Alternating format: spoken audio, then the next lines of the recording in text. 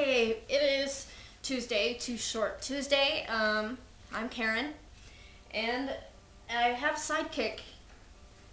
Hey, Tim. Okay.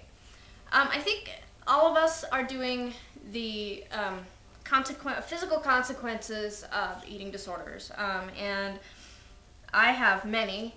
And I think the main thing that I wanted to get across was loss. That the gifts of an eating disorder are far less than anything to celebrate.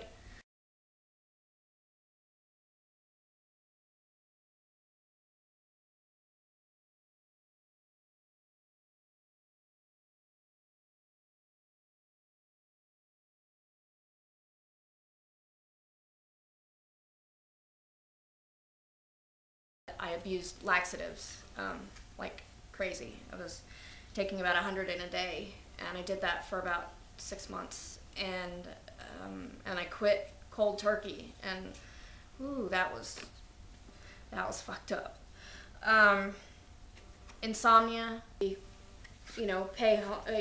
homage to something that takes more than it gives. It takes your the sufferer's ability to trust. It takes people around you, their ability to trust you. Um, a relationship that has an eating disorder in it by either both parties or one party is almost impossible. Um, because when you're engaged in this kind of self-destruction, and you have this self-loathing, there's no way you can possibly love anybody else. And an eating disorder is very lonely. It's torture. This is the result of both anorexia and bulimia, though I've never been diagnosed as bulimic, purging anorexic, but whether it be from laxatives or overexercise. But this is what you end up losing. And, I don't. So I guess in all of this, you have to realize what you're in for. You're not getting away with anything while you're doing this. You're not invincible. You are gonna die. You'll never be more than alive. You'll never do more than survive. It's impossible to have a life with an eating disorder. I'm on permanent disability for the rest of my life. That's what anorexia gave me. Gave me neuropathy, gave me pernicious anemia, a heart condition, a stroke, hair loss.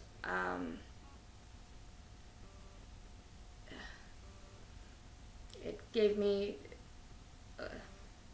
lack of trust, other people's trust. I was a very hurtful person when I was sick. Not that I didn't care that I hurt people. I wanted them to feel as bad as I feel. And that's so not fair. I became my own victim, and that's what we do. Whether our eating disorders are aligned and rooted in abuse, trauma, and we become our own victims because that's what we're used to, and that's what we feel that we're worth.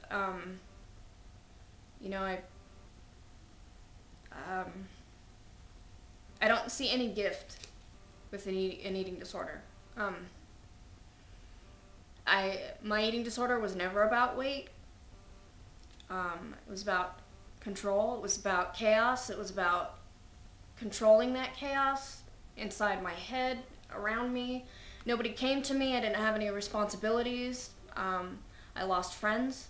I lost family members, girlfriends. I became someone that I didn't like. I used to be afraid of recovery because I didn't know who I would be without my eating disorder.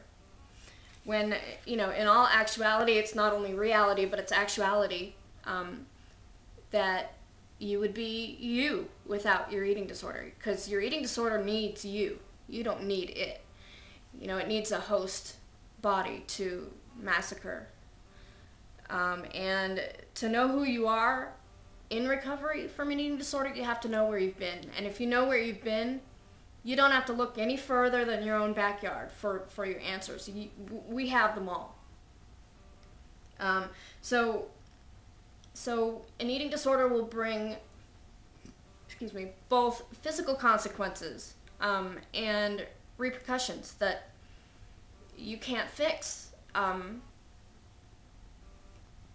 The biggest thing with an eating disorder is loss. That's the gift. I don't believe in rock bottom. That's just an excuse to keep on digging.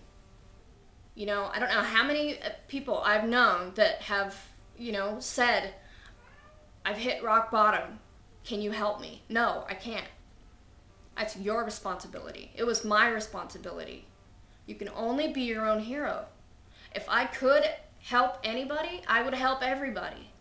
But if you have to want it. So the only effects that are eating, the only things that you get from an eating disorder is loss. And the only perfect anorexic is a dead one. And between the start of an eating disorder and the end of an eating disorder is walking death. Because that's all it is. You're nothing. You're nothing. You feel like you're nothing, but you are everything. You just don't believe it. Along with these physical consequences of an eating disorder is so much more. Got a horrible case of acid reflux, to where it gets so bad sometimes that ice water even feels like pins and needles going down my throat. I have been unable to talk, unable to move my head. It's not worth it. It's taken so much more from me physically, mentally, emotionally, spiritually. Like I mentioned before, I used to go out at night in my pajamas, and I used to dig through people's garbage cans for food. And I'd find the most rotten things that I could, and I'd eat it because, number one, I was starving, and number two, that's all I thought I was worth. So it takes your self-worth, it takes your integrity, it takes your honesty, it takes your accountability, responsibility, it takes your body. You become a slave, and the only freedom is recovery. So I would have to say, don't buy into it. It's not glamorous, it's not pretty. Eating disorder recovery does provide me with so much positivity. Getting, you get your self-esteem back, self-respect, dignity, honor, integrity. And if you know where you've been, then you know who you are. You have to tap into it, and that takes guts. I don't have sympathy. I have empathy to a certain extent, but if that light has gone on in your head, then every day that you stay sick, every day that you've said, oh, I've hit rock bottom, it's bullshit. You haven't hit rock bottom. If you have, you're going to do something about it. So I'm alive today, and that's a gift. By all accounts, I should be dead. So if there's anything that I can celebrate from an eating disorder, is freedom, is the end of slavery, is the beginning of a new life. February 20th is my day. That was February 20th, 2002 was the day I sat down and I ate a full meal. If you like your hair, if you like your teeth, if you appreciate your mind, your organs, your heart, your bones, your sleep, your energy, if you appreciate all of that, stop what you're doing, because you're not going to get away with it. Everybody's going to die. Why speed it up? Why make excuses? Do it. It's just life.